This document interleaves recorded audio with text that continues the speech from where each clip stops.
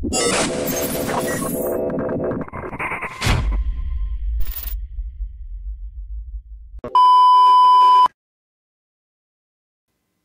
guys, back here again with another Flipper Zero video. We're going to be showing you about car keys in the Flipper Zero. Now, some videos out there show you that you can copy a car key, and while it is possible, it's only on like older cars. Now, if you want to do this to like open up your car for a cool thing for your friends, you have to be far enough from your car because all cars now have rolling code instead of a fixed code. With the rolling code, as I have highlighted right here, changes every single time you hit the button. But if you're far enough away from your car, you can jam it with the Flipper Zero and catch it in there and use it as your key one time.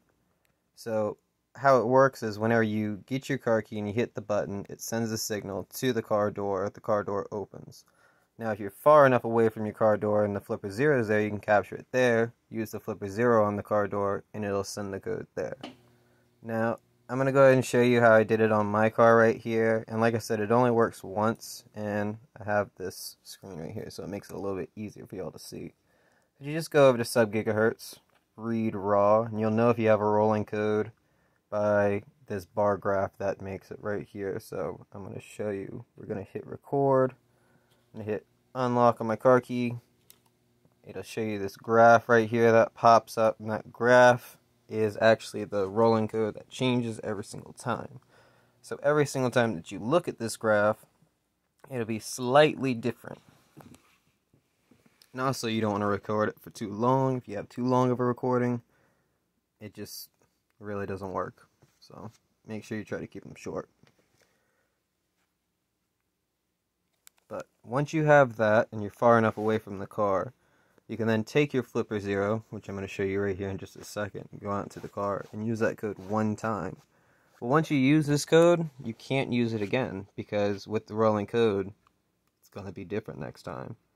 So again, I don't know of any true way to actually copy a car key for, if you want to have a backup car key, unless it's an older car that has fixed code. So we're going to go ahead and run out to my car real quick here in the parking garage, and I'm going to show you how it works.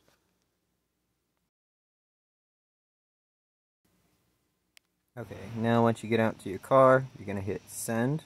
It's going to go ahead and send that signal and unlock your car. From there, your car will be unlocked. So if you want to know more or, are just curious about my channel, go ahead and hit that subscribe button. The suggestion on the right there is what YouTube thinks you should watch because they think they know you so well, and the one on the left is the one I think you should watch because it's one of my favorite videos. So until then, hit me up in the comments for what you want to see next, and until then, later.